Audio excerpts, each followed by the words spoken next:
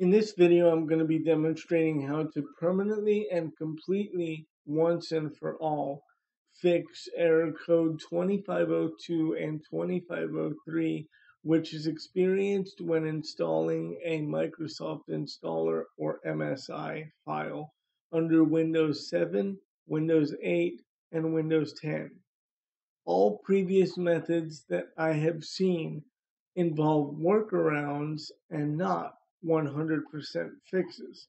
This is a 100% fix, so you will never have to do anything again except for click on your MSI file and install your package. Now, to demonstrate that I do have this problem, I'm going to attempt to install an MSI file.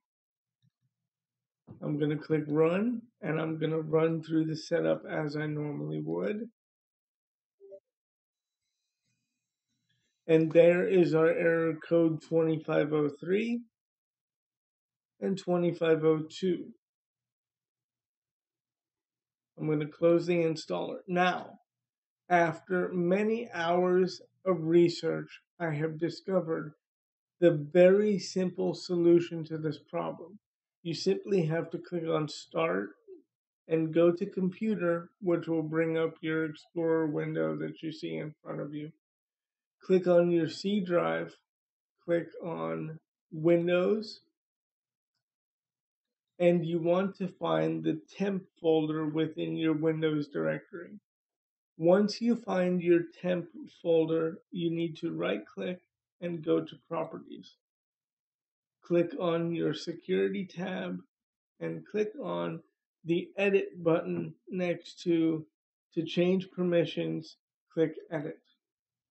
After you click Edit, you simply have to click on Add.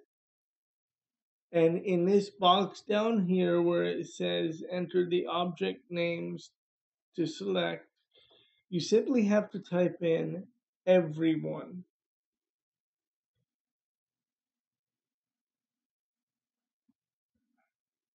After typing in everyone, you have to click on Check Names and then click on OK.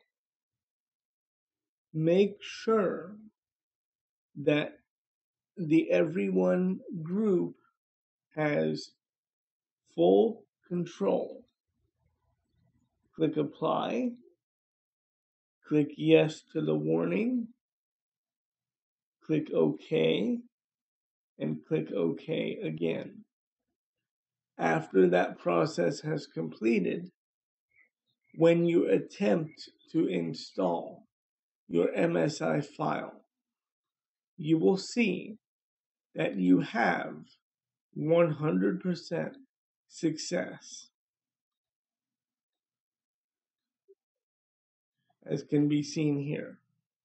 Now, my package installs successfully. Thank you very much for watching my video. I encourage you to comment, rate, and please subscribe.